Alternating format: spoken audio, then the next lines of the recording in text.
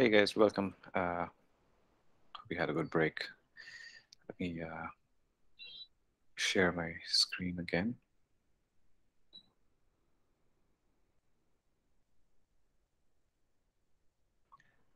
Okay, great. Okay, cool. So yeah, let's get started. So now we are towards the end of the first chapter, basically, really, of worship ministry in the Bible. Okay, and the last chapter, the last section is all about the David's tabernacle. So in this whole section, in this whole chapter, what we've really covered is worship ministry in the Bible, how the patriarchs like Abraham worshipped, how the worship ministry was organized in the Old Testament. In the tabernacle of Moses, and just a little bit about the tabernacle of David, and how worship ministry was organized in the New Testament, how it was encouraged and followed and practiced in the New Testament, right? And the last section was all about going through the tabernacle of Moses in just a little bit more detail for us to understand how worship ministry was organized, that people just couldn't go and do whatever they felt like doing in the name of worshiping God. There was a structure, there was a procedure, there was a method, there was a process set in place, right? Because our God is a God of process. Our God is a God of structure. He's a God of details, and that's something that we learned from the tabernacle of Moses. And there's so much that we can take away from that, right? Uh, so now we step into another very popular and a well-known name in the world of worship, at least, is David, right? And his tabernacle, the tabernacle of David. So that's what we're going to learn. We are on page 22. So let's get started. So the tabernacle of David simply talks about the Davidic order of worship, how he organized worship in his tabernacle. Okay. Um, so let's just get a brief background of how David, even before David went and erected, his tabernacle, what exactly happened? What was happening, right? So we all know this. The Israelites continued in the years that followed Moses' time with the tabernacle worship that Moses instituted, as instructed by God, with the priests preparing and offering sacrifices in the prescribed manner. Okay, for a long time, for years, Israelites followed the way Moses had instituted, right? Because that's how God commanded. Now, fast forward, okay, you finish the book of Deuteronomy, you have Joshua and Judges, and then you get the book of First Samuel, right? You have the book of Joshua, you have the book of Judges, and First Samuel, right? Now, in First Samuel, we read about Eli the priest. We know about it, right? Priest of the tabernacle, where he had two sons. They were living an immoral life. They were stealing from people. They were sleeping with the women who came to the temple. They were just living a very uh, im, uh, not a right life, and God was very disappointed with them about that, right? But at the same time, during that time, if you read First Samuel chapter 4, uh, Philistines was also attacking the people of Israel. Now, if you read the history, okay, whenever you can, in the book of Exodus and all, every time Israel went for battle, right? Every time they went for war, the priests would carry the Ark of the Covenant in the front of the army and go before the army, right? And we'll see that in Second Chronicles chapter 20 as well. Every time they had to fight a battle, the priests would carry the Ark of the Covenant and go in front of them, knowing that it was a symbol where God is going before us. His presence is with us. That is a history. Okay, but here the sons of Eli have been living an immoral life, and there doesn't really seem to be a people or a generation of people where they are fearing God. So in a time like this, The Philistines are attacking Israel, and Israel also goes to war with the Philistines. So that's the context here, and see what it says in First Samuel chapter 4 onwards. You know, before this verses, from verse 3, verse 2, when you read, it says that Israel were losing. They didn't know what to do. So they get this bright idea. They're like, hey, in the past, in the history, when every time they went for war, when they were losing, Israelites were losing the war, they went and got the Ark of the Covenant. So let's do this. Okay. So the people sent to Shiloh that they might bring from there the Ark of the Covenant of the Lord of hosts, who dwells between the cherubim. And the two sons of Eli, whose names were Hophni and Phinehas, were there with the Ark of the Covenant of God. So the Philistines fought, and Israel was defeated. See that? What what did they miss? What went wrong? The Philistines fought, Israel was defeated, but they took the Ark of the Covenant and went. They thought that they could win the battle without any intimacy with God. They could just use him for their sake. Are you guys with me? One of my friends, who's an evangelist, he made this statement that will remain with me for the rest of my life. Okay, he said, when he was preaching, he said, um, "With intimacy, God will use you, and without intimacy with Him, you will be using God." Okay, can I say that again? Like, with intimacy, with intimate relationship with God, He will use you. And without intimacy, you will be using God. And so many times, like in my own life, I don't want to take an example of anybody else, but in my own life, there's been times where I have not had an intimate relationship with God during that week. And I will have to go and lead worship somewhere, but God will still show up. Now, God showed up because He is good and He loves His people. Okay, He showed up not because I had an intimate relationship with Him in that week, but He showed up because He is good. What was I doing? I was using Him, and it's not really nice, is it? But with intimacy, He will use you. God will use you. But so that's what's happening here in First Samuel 4 as a background to understanding the tabernacle of David is from the time of Moses. We see Eli was the high priest of the tabernacle, his sons were not right, living a righteous life. They were not living a righteous life, and when they went into battle, they thought they could use God's presence to win the battle without intimate relationship. They lost, and see how they lost. Every man fled. There was a very great slaughter, a very great slaughter. And there fell Israel 30,000 foot soldiers. How many? 30,000 foot soldiers died. And here's the thing, the ark of God was captured.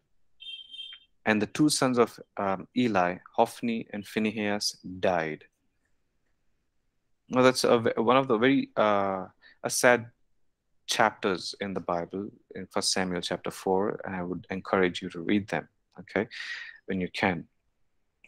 So what happened there is that the Philistines captured the Ark of the Covenant. Okay, now what they do, it gets interesting. Let's see. The Ark of the Covenant was taken by Philistines and kept in their temple. Okay, in their temple with idols. The next day, they found an idol fallen and broken, and the Philistines experienced the wrath of God. And so they were like, you know, our God, our idol has fallen. His head is broken. Okay, the name of their God was Dagon.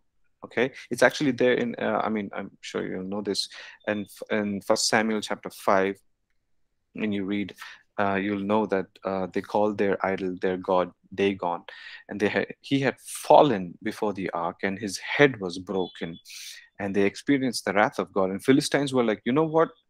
We don't want to keep this with us. We do not want this with us. We don't want the ark. Okay, uh, we took it ignorantly, but please take it away. So they sent the ark away. Okay, and they tried moving the ark from city to city for 7 months, and finally decided to return it to the Israelites because they could not bear the wrath of God anymore. Okay, now what happened after that? The ark was returned to Israel, but they did not know how to handle the ark in the proper manner. Okay, how to handle the ark in the proper manner. First Samuel 6:19, we can read about it. So it was left in the house of a man named Abinadab in a place called Kirjath Jearim. Okay, it's very important for us to know all these guys. Okay, remember, it was left in the house of a man named Abinadab in a place of Kirjath Jearim. Now, it was in his house, it was in that place for almost how many years? 70 years. Okay, 70 years. Um, but while the ark was not in the temple, okay, another interesting thing that was happening is during this time, the tabernacle worship continued in Israel. Okay, the tabernacle worship continued, but Ichabod is the word that was used there. It simply means that the glory of the Lord had departed. Okay, the glory of the Lord had been departed. That's the meaning of the word Ichabod. Now, for almost 70 years, the people there worshipped, I don't know what, in the tabernacle, but the presence of God was not there. Now, is it something that we should think about, guys? We can have all these worship concerts and perform do all the ministry work that we want to do. But if the king of the house, if the God of the house is not there, what is the point, right? And that's exactly, seems to be happening here is that the worship went on in Israel in the tabernacle, all the ritualistic practices without the presence of God. And for almost 70 years, when David was made king, he brought the Ark of the Covenant to Jerusalem. Right? He pitched a big tent and placed the Ark and established worship, which included singing and music. Okay, so after 70 long years, David is now been made king, and he brings back the Ark of the Covenant, and he's like, I'm not going to rest until I bring back the presence of God. Amen. So that is the backstory. That is, yeah, is just a background for us to understand, the Ark of the Covenant and how David brings it into the scene. Okay. Now, one of the important things, and I want to do this very quickly. Okay, so I want us to be a little fast. Okay, let's go to. Hey guys, I want to apologize if you can hear someone honking. Um, I'm sorry, it's beyond my control. And, someone is being a very uh, obnoxious outside. If you can't hear it, good, all good. Okay. So let's just go to 2 Samuel chapter 6, fast. Okay, before we continue in your notes here, let's go to 2 Samuel chapter 6. There's a very important lesson that that we need to learn here. Okay, 2 Samuel chapter 6. This is a chapter where it talks about David bringing the ark back. Um, Okay, I'm going to read it for us. Chapter 6, verse 1. 2 Samuel, chapter 6, verse 1 onwards. It says, David again brought together out the Israel chosen men, 30,000 in all. He and all his men set out from Bala of Judah to bring up from there the ark of God. Remember, see the number, even 30,000 in all. And it was 30,000 men who had died on the day of the battle when they lost the ark, when the ark was taken. Now, again, David seems to like know about this somehow. It's like 30,000 people died that day. I'm going to take 30,000 men and go and bring the ark back. Okay. Verse 2, he and all his men set out from Bala of Judah to bring back from the ark of God, which is called by the name of the Lord Almighty, who is enthroned between the cherubim that are on the ark. Verse 3, they set the ark of God on a new cart.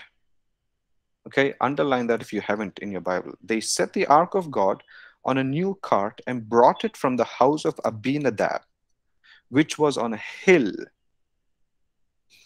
Uzzah and Ahio, sons of Abinadab, were guiding the new cart with the ark of God on it, and Ahio was walking in front of it. David and the whole house of Israel was celebrating with all their might before the Lord with songs, with harps and lyres, tambourines, sistrums, and cymbals. Okay, full celebration, full party is going on. Verse 6, when they came to the threshing floor of Nakun, Uzzah reached out and took hold of the ark of God because the oxen stumbled. The Lord's anger burned against Uzzah because of his irreverent act. Therefore, God struck him down and he died there beside the ark of God. Uh, verse 8, then David was angry because the Lord's wrath had broken out against Uzzah. And to this day, the place is called Perez Uzzah. Okay, there's a footnote down there. Where is it? J.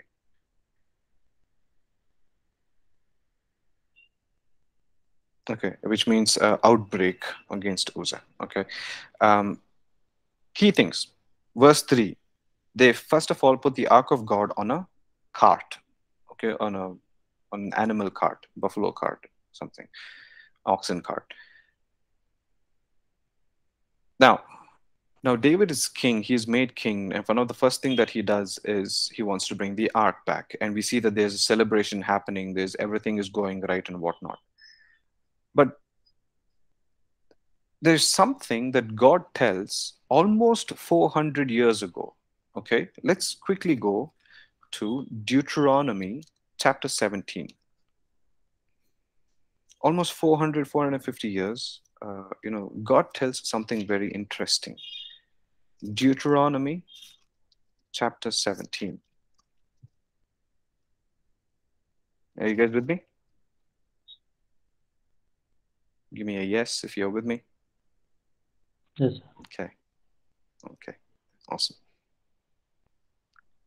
Okay. Deuteronomy chapter 17. I'm going to read from verse 14. Okay. I'm going to read from verse 14. Here we go. When you enter the land the Lord your God is giving you, and have taken possession of it and settled in it, and you say, let us set a king over us like all the nations around us. Now, guys, remember, this is almost 400 years. Okay, no, I'm saying 400 years before when? 400 years in when you come down to the first Samuel, where people ask, we need a king like other nations. And Saul is their first king. Okay, so the timeline between this and that, between Deuteronomy, this chapter, and then is almost 400 years. That's what the historians claim, more or less. Okay, and here God is saying, when you enter the land the Lord your God is giving you, it's like God already knew. I mean, it's not a surprise that God knew, obviously, because He's God and He sees, He knows it all. He says in verse 14, let us set a king over us, all the nations around us. Verse 15, be sure to appoint over you the king the Lord your God chooses. He must be from among your own brothers. Do not place a foreigner over you, one who is not a brother Israelite. Verse 16, the king, moreover, must not acquire great number of horses for himself, or make the people return to Egypt to get more of them. For the Lord has told you, you are not to go back to that way again. He must not take many wives. Verse 17. Who's the he? The king must not take many wives, or his heart will be led astray. He must not accumulate large amounts of silver and gold. Verse 18. When he takes the throne of his kingdom, he is to write for himself on a scroll a copy of this law. Okay, guys, pay attention. It's very important. Verse 18. When he becomes the king, when he takes the throne, he is to write. The king is to write for himself on a scroll, on a paper, a copy of the law. What is the law? The word of God, taken from that of the priests who are Levites. Verse 19, it is to be with him, and he is to read it all the days of his life. He is to read what? He is to read the word of God all the days of his life, that he may learn to revere the Lord his God and follow carefully all the words of this law and these decrees, and not consider himself better than his brothers, and turn from the law to the right or to the left. Okay, let's stop there. Now, David was very passionate and very enthusiastic about bringing the Ark of the Covenant back when he made king, right? And because he was a worshiper. But if he had done what this verse says, right, in Deuteronomy chapter 17, verse 18 and 19, it says, when a person becomes a king, he is supposed to write the word of God. He's supposed to read it day and night around the priests. He's supposed to make a copy of it. Now, something tells me that David did not do that, which is why he put the Ark of the Covenant on a cart.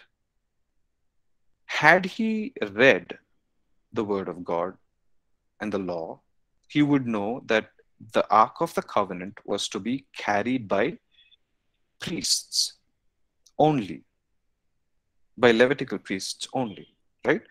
So here's the thing, a point there, why I wanted to kind of share this is, um, it's not enough, us being passionate about worship, and if it almost seems like today's generation, we say like, oh, I love worship, I love worship, I love worship, I love worship, I'm passionate about worship, and whatnot. Um, which is all fine, it's all good, but you cannot ignore the word of God, isn't it? And had David as king, as enthusiastic as he was, had he, read in the law the word, Uzzah's life would have been spared, isn't it? He would not necessarily have died. So it's very important that we always learn and read from the word of God. And okay, you guys with me so far? Any thoughts, Yes, any brother. questions?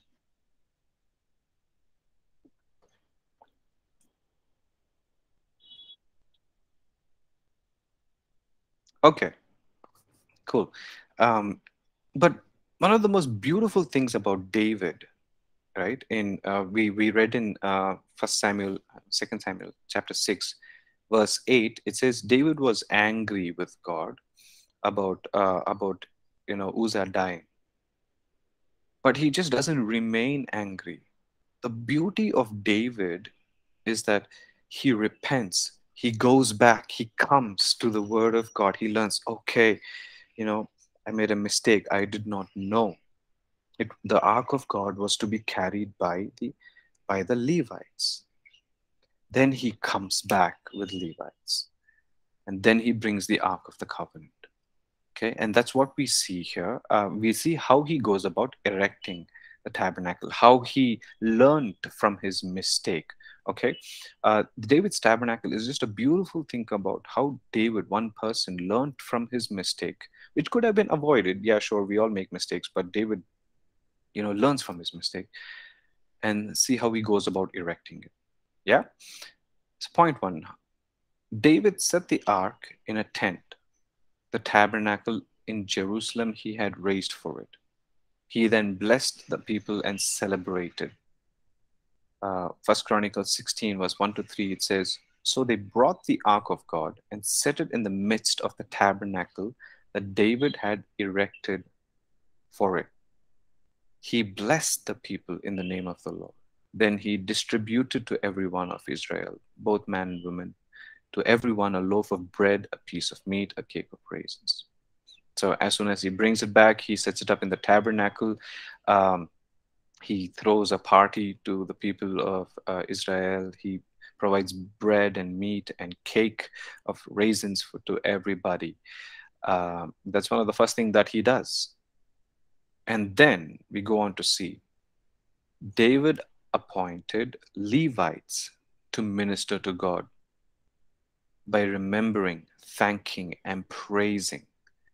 In First Chronicles chapter 16, verse 4, it says, "He appointed some of the Levites to minister before the ark of the Lord, to commemorate." That means to remember, to thank, and to praise the Lord. Okay, as soon as he's done throwing a party, here from verse 1 to 3, next thing that he does, he appoints, administers, he delegates. He's like, okay, you. Okay, he appoints ministers to minister to whom? To God. To give him thanks, to give him praise, to give him glory, to exalt his name. Amen. Um, and David wrote a bunch of psalms to dedicate the ark being established in Jerusalem. These are all the scriptures for you to refer to and read to at a later point. Um, let's come down.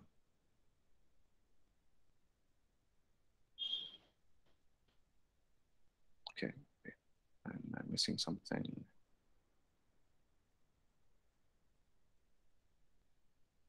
Okay.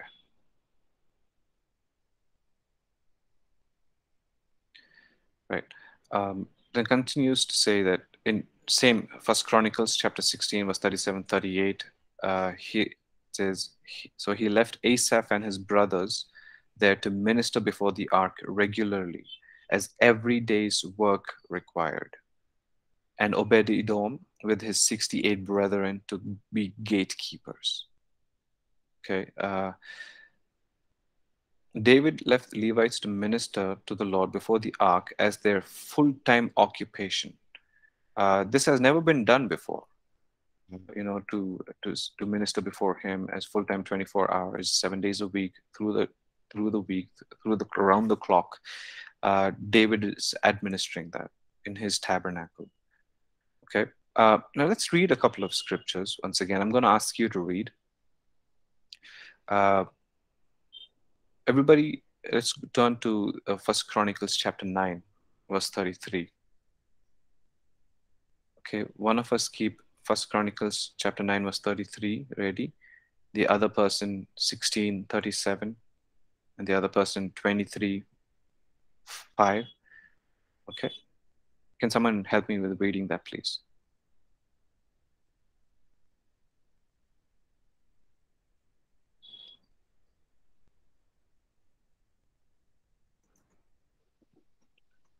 Chapter 9, verse 33. Those who were musicians, heads of Levite families, stayed in the room of the temple and were ex, ex, how do you say that? Exempt from other duties because they were responsible for the work day and night.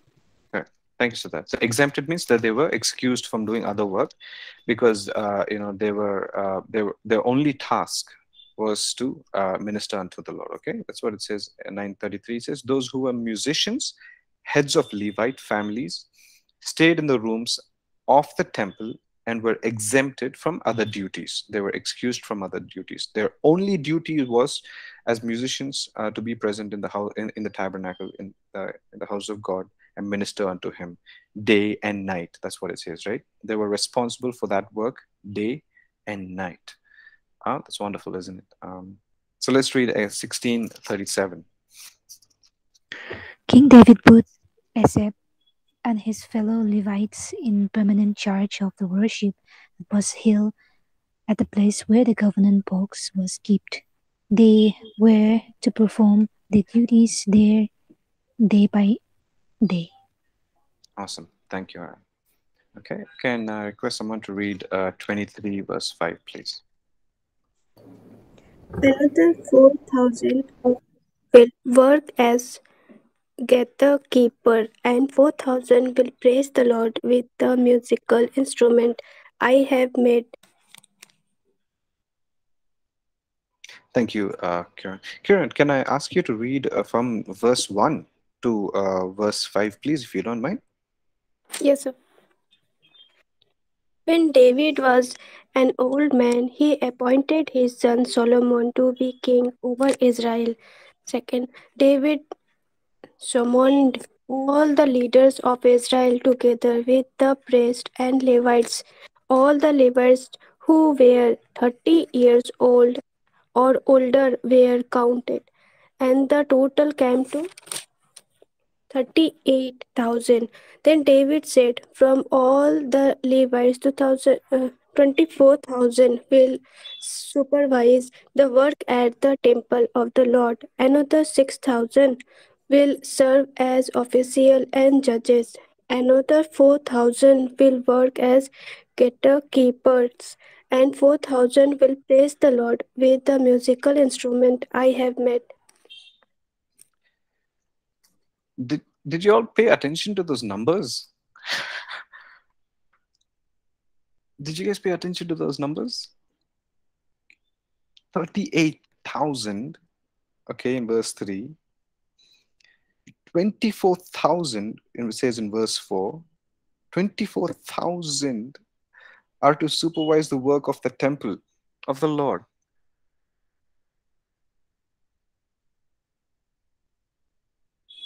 Yeah, I'm just letting it sink in,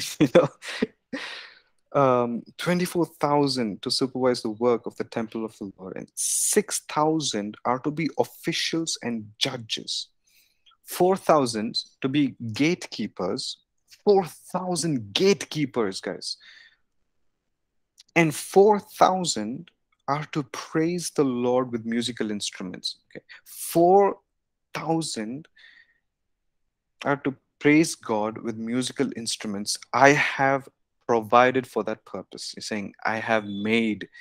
David is saying, I have made musical instruments for that very purpose. Is that you guys would praise him. Oh, man. And then verse 6, David divided the Levites into the groups corresponding to the sons of Levi. Okay, Levi had three sons. Okay, Levi is the third son of Jacob, right? And so Levi had three sons, and that is Gershon, Kohath, and Merari. Okay, Gershon, Kohath, and Merari. These were the three different clans of the same tribe. Okay, um, we're not going to go into the details of all of that, but I mean that number is mind boggling. Okay, to imagine how many people were involved in the tabernacle of God, in David's tabernacle that he erected, right? So let's go on to see that in point 7 here, the work was regular, it was consistent, it had requirements, the duties with standards, as they were freed from other duties and employed in the work of day and night worship. Okay, day and night worship. In Second Chronicles 8:14, it says here, and according to the order of David his father, he appointed Levites for their duties to praise and serve before priests. Right? And we see that in David's tabernacle, it was so beautifully organized, and that system was followed for ages to come. And then we see that in the book of Acts, chapter 15, verse 13 and 18, okay, Apostle James, he quotes from the prophecy of Amos, where Amos in chapter 9, verse 11 and 12, okay, chapter 9, verse 11 and 12, it says, on the last days, this is what it says, right? And after they had become silent, James answered, saying, men and brethren, listen to me. Simon has declared how God at the first visited the Gentiles to take out them a people for his name. And with this, the word of the prophets agree, just as it is written. After this, I will return and will rebuild the tabernacle of David, which has fallen down. I will rebuild its ruins and I will set it up, and so that the rest of mankind may seek the Lord, even all the Gentiles who are called by my name, says the Lord, who does all these things. Known to God from eternity are all his works. Okay, so and and now we see that during this day and age, at this time, that God is rebuilding the tabernacle of David. We see movements around the world where they are setting up house of prayer. One of the example is IHOP, which is known as the International House of Prayer. It's one of the movements that has 24 bar 7, 365 days, right, through the year, non-stop praise, worship, and prayer, day and night, without break. That's just one of the movements. That's one of the things that I can remember. Okay, that's IHOP. There's so many other, movements that God is raising up this day, in this day and age, where it's a sign of Him rebuilding the tabernacle of David. A tabernacle of David was so prophetic in nature. Okay, why am I saying this? The tabernacle of David did not have outer courts, inner courts, and the most holy place. It was just the tabernacle in the middle, the Ark of the Covenant in the middle, and everything was open. It was like a prophetic in nature, in a sense that every man could come. So again, there's something about David. We talk about David as a warrior. We talk about David as a shepherd. We talk about David as a worshiper. But we don't really give credit to the prophetic on David. And if you read Psalm 22, you see David was incredibly prophetic. It's about, Psalm 22 is all about Jesus' crucifixion, and David writes about it. And he must have shared such an intimate relationship with God that he saw that the greatest commandment was the commandment of love. The greatest law was love. And so David, in his life, he did not live from present to the future. Okay. David lived from the future in the present. He saw, okay, this is going to be the new covenant. This is the new covenant. This is the love of God. This is the blood of Jesus that makes his presence available for all people. So he seems to have believed that. And so his tabernacle had no outer courts, no inner courts, nothing. It was just the Ark of the Covenant in the middle, and everybody surrounded it in a tent. Isn't that wonderful? Right? Are you guys with me? I all tired.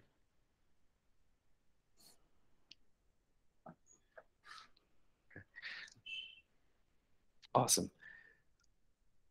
Okay, so let's move on to the next section, and we'll see what are some of the lessons that we can learn from David's worship team and how he went about organizing it, okay, and how we can use it for our worship ministry in general, okay. We are in page 25 of the notes. So this section is the lessons from David worship team. It's like, let's go to First Chronicles 25. First Chronicles chapter 25.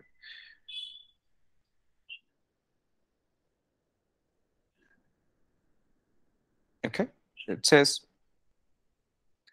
David, together with commanders of the army, set apart. That's the first thing that we need to underline in your Bible and learn. Okay, David, what did he do? He set apart.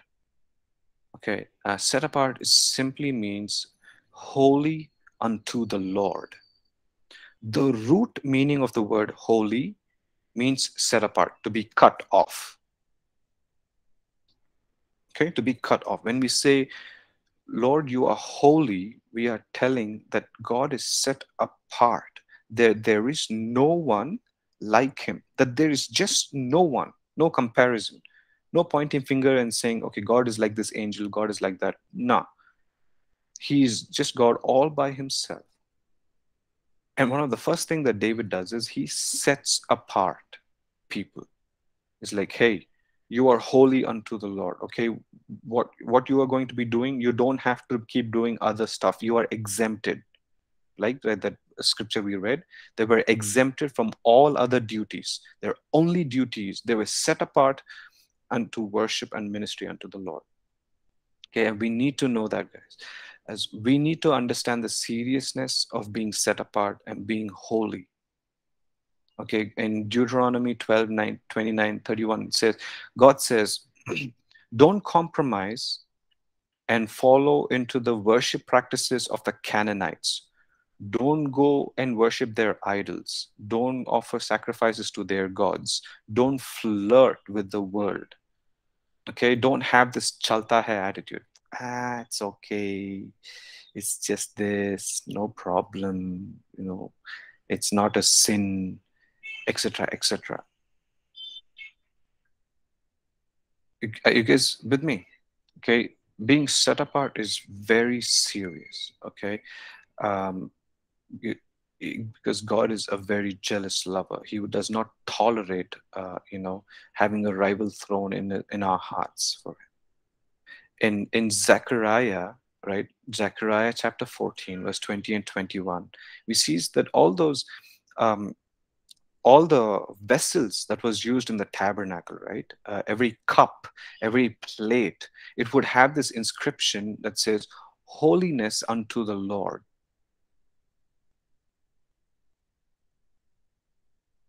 That's powerful. Every vessel, every utensil that was used in the tabernacle had that inscription, "Holiness unto the Lord." And there would be this huge cap or turban kind of a thing that a high priest would wear, right? The high priest, and right on top in gold it would be written, "Holy unto the Lord." That simply means to say that I am set apart unto the Lord. All right. In Second Peter, Peter says that we are now our royal priesthood. Okay, everybody say priesthood with your mics muted. Okay, that means just as those priests wore that thing that said holy unto the Lord, we are now royal priests that we called to be set apart. Amen. So that's the first thing. Okay. You do not become holy by wearing white shirt, white pant. It's not a cosmetic thing. You don't become holy if your beard is clean. Say, you don't just become holy if you don't wear jewelry, etc. Okay, we have made uh, that holiness as a cosmetic thing. Okay, if you do all these things, if you wear this thing, if you sit properly, if you do the right thing, you are holy. Holiness is a fruit of communion with the Lord. Again, it goes back to intimacy. Holiness is a result of your communion with God, your intimate relationship with Him. His holiness rubs off on you. What is important for us to know is that our teams, our people, we are called to be set apart. Okay, that's the first lesson. Second thing we see is the David set apart some of the sons of Asaph, Heman, and Jeduthun for ministry of prophesying. Right, ministry. Uh, Ministry simply means to serve. Okay, love plus service is ministry. We see that in John 13, that when Jesus washes the feet of his disciples, that is ministry. Another title that comes with ministry is minister. I'm a minister of God. We have, chief minister, finance minister, the defense minister, whatnots. But we think as soon as this title gets added to our name, I'm minister, we are entitled for everything. I don't have to serve. Everything has to come to me. Other people should come and serve me, if etc., etc. But ministry simply means, it actually literally, in the Hebrew root word, means a cup bearer. Okay, you're a cup bearer. You come, it's like a waiter. You are serving.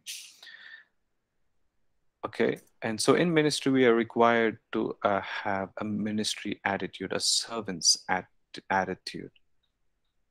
That's the second lesson that we learn. And the third thing, what we learn is in verse 2, 3, and 6 of the same chapter, First Chronicles 25. Okay, it says, all the sons of Asaph, all the sons of Jeduthun, okay, all the sons of Heman, they were all, and in verse 6, when you come down to verse 6, it says, all these men were under the supervision of their fathers. Okay, under the supervision of their fathers. And all their fathers were under the supervision of the king.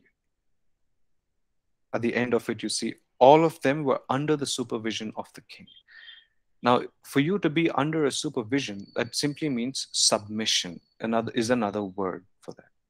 You need to submit yourself to the leadership. Submission is another sign of humility.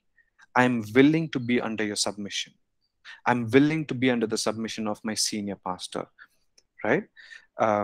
Because the first worship leader, the devil, he had serious issue with submission. And you can read in Isaiah 14 and Ezekiel 28, he said, like, I will become like the Most High. I will ascend my throne above the throne of God. He did not want to be submissive, and pride hit him. And what happened, we all know, that there was a fall. And, in James chapter 4, verse 6 says, God resists the proud. Here's the thing, guys. In Philippians chapter 2, we see how Jesus humbled himself, right? The source, the origin of humility is Jesus. And the origin of pride is devil. Are you guys with me? The origin of humility is Jesus, and the origin of pride is the devil. And James 4:6 says, God resists the proud.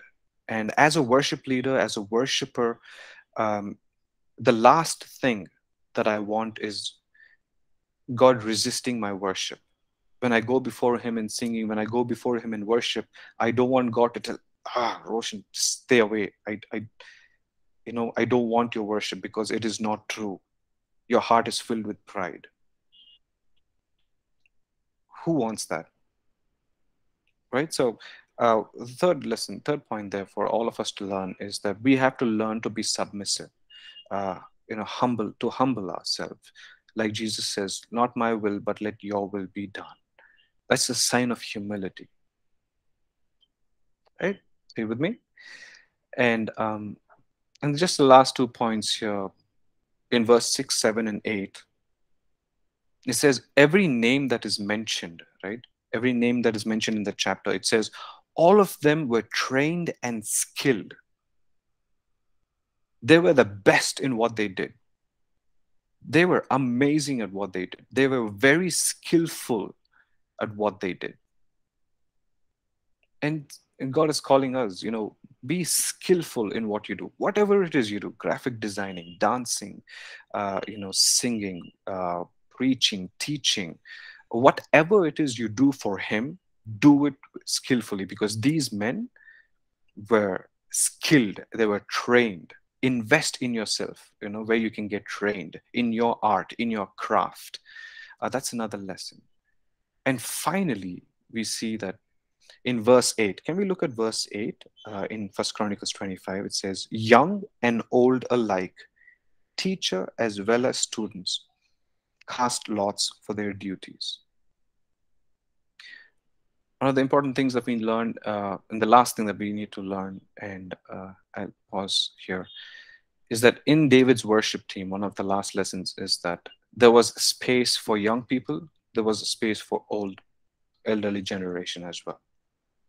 Right? You cannot have a team that says I will have only the youth in my team and not older. And you also cannot say I will only have the older folks and not the youth because the youth are rebellious. They don't know what they do. No. In David's worship team, we see that they were young and old, teacher and student. Right? There was unity in his worship team. So first thing, they were set apart unto ministry that they need to learn to serve. They were under supervision. They were submissive. They were trained and skilled. And they were all teachable. Amen? We're just 1 minute over time. And I hope you get something out of it. And we'll resume some of the sessions next week. Okay, guys? Because you have to go into the other class, I'm going to stop the session now and stop the recording.